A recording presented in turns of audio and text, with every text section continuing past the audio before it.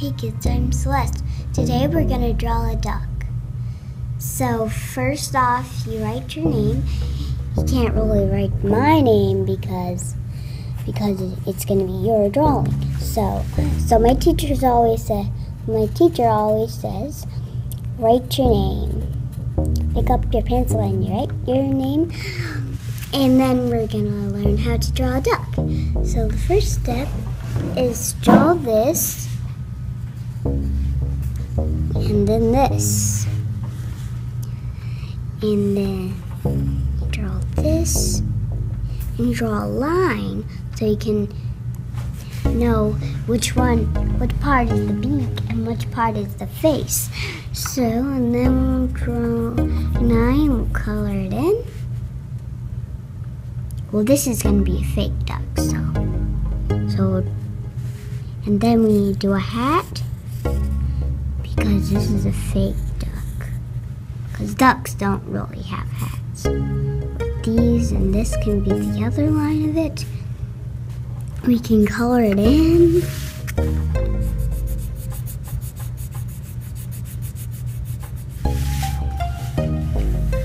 And then you have to draw the neck, of course. And that's supposed to be green, but I'll just color it in whatever I got. And then we do the body, and of course we want to do the wing. And we'll do the duck feet. This is how I draw duck feet, but it's kind of like chicken feet. And I also do that tail if they have. And we'll also draw a bow tie, so you might want to use the pencil for the circle. And this.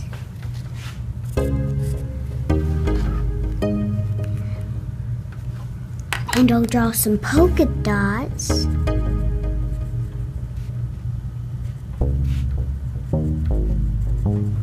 And that's how we draw a duck.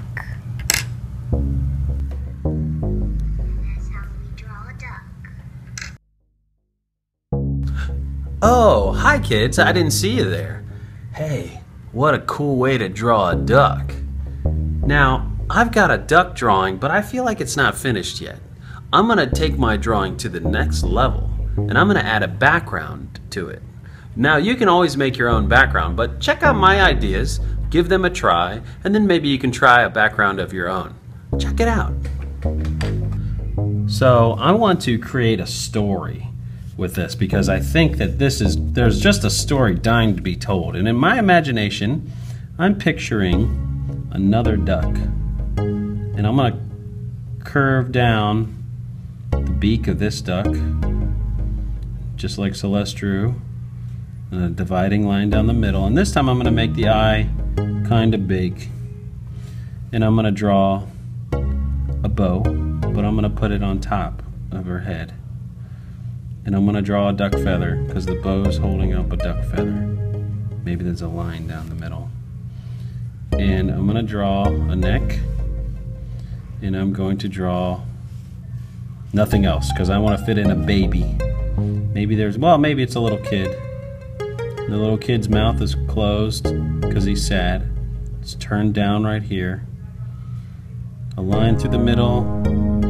And maybe it's a little girl, or maybe you could draw a little boy. A circle in the middle, and then it goes up and down, and then a little bow. And the little girl has a neck, and a little wing, 1, 2, and then one wing is up. And you can put these little side-to-side motion lines, and that makes it look like she's waving. Again, straight legs, they kind of look like chicken feet. And if you really want to be fancy, you can connect it with a curving in line. And don't forget the tail feather, of course. Now this is a cool trick. If you want to make something look like it's behind something else, you do not crisscross it. You pick it up and you finish on the other side. And maybe her wing is wrapped around her daughter to comfort her because she's so sad. She's waving too. And we'll put those little 1, 2 motion lines right here. And little chicken feet.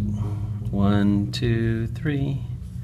1, 2, 3. And I can curve it in and curve it in. Oh, almost forgot the tail feather. Now maybe she's saying something. If you want to make somebody say something like in a cartoon, always do the words first. Maybe she could say, "Don't go." Don't go.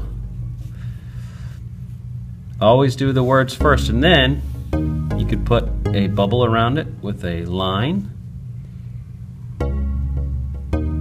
Like that. It goes from skinny to wide, and then there's a little cartoon voice bubble. Now, most of the time, people draw the ground right touching the feet. But there's a kind of a cool trick. You can make the ground go up above their feet. Go from one side, pick it up, finish it on the other side. All the way to the other side, pick it up, never crisscross, go to the other side. Now it looks like they're standing on the ground. The ground is from here down. Let's see, let's do a row of chairs right here, diagonal line, going from here down, and then you could go up, and then make another diagonal line right parallel to that first line. Make like the letter L right here, the letter L, and then down again. Another parallel line right here. So 1, 2, 3 parallel lines with an L, and then a handle across and down. Another handle from the middle across and down, and then there's really not a lot of room, but I'm making a bench. There's a bench, and I'll thicken the legs. Pretty cool. And they're in an airport, so maybe there's another row of benches right here. I'll just draw a line down the middle, down and across, then down and across, and all the way to the bottom, and all the way to the bottom. I'll go over and down, and well, there's no more room.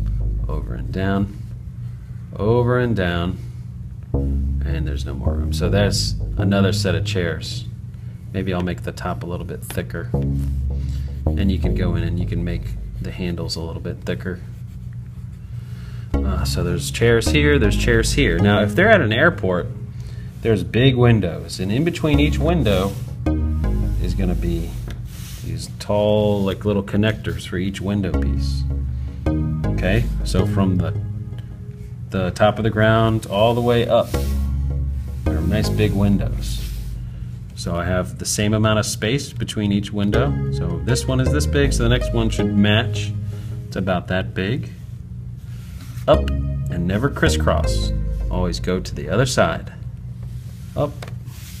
Pick it up, go to the other side. And it looks like I have room for one more right off the edge of the page. Alright, now it looks like they're in an airport, and a story's starting to happen. Let's do a curve right here, right next to the body of the daddy bird, and all the way up to touching the body. And I'm gonna switch colors. Now, if you don't have colors, that's okay. I'm gonna go across and then down. Whoops. Across, then down on this side and down on this side, and I'll draw a box touching, connecting it. And what does that look like? Looks kind of like a briefcase. And of course I'm coloring a little bit sloppy, but I can clean it up and do a real nice job. All right, now maybe there's an airplane waiting for him. So I'm gonna draw the airplane waiting for him from the side, all the way across, and coming down. It's almost like that dolphin that we drew last time. Comes down and forward, and all the way back. There's a line from the top to here. That's the windshield. And then there's windows. And airplane windows are usually circles. And they're all spaced apart, the same amount. All right. And maybe there's a big wing going backwards. And maybe there's some wheels. Lines coming down, and then a circle at the bottom. And then maybe there's a line across the top. And maybe this is where that's the end of the runway. And you can draw, let's zoom into this one. I'm gonna draw a plane flying away. Now, you just sort of draw like an oval almost, but you make it sticking out a little extra at the bottom. A little lump at the bottom, and kind of come up to the top like that, and a line here, and a line going up,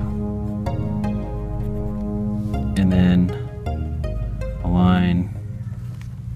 How do you do a plane anyway? Yeah, you go a line going this way. So it's almost like a triangle right here and a triangle right there, and then we need a tall triangle,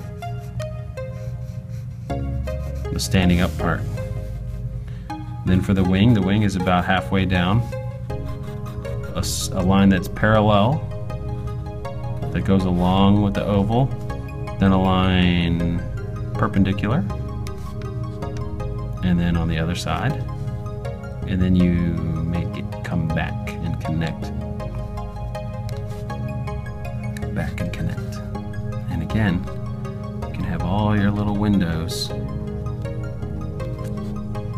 And don't forget, there's little engines right here. That's where the little fans, not fans, the little propellers are. And this plane is flying away. So here we have a picture of a duck, a daddy duck leaving on a business trip, and his wife and his daughter are very sad and they don't want him to go, but he's got to go. And maybe there's a tear because it's really hard for them to see their daddy. Man, this is actually a pretty sad picture. I'm kind of bummed out. You can add more clouds. You can really go crazy with details on this. I'd like to see what kind of details you come up with. See if this works out for you. I can't wait to see what you did. Bring it to art class.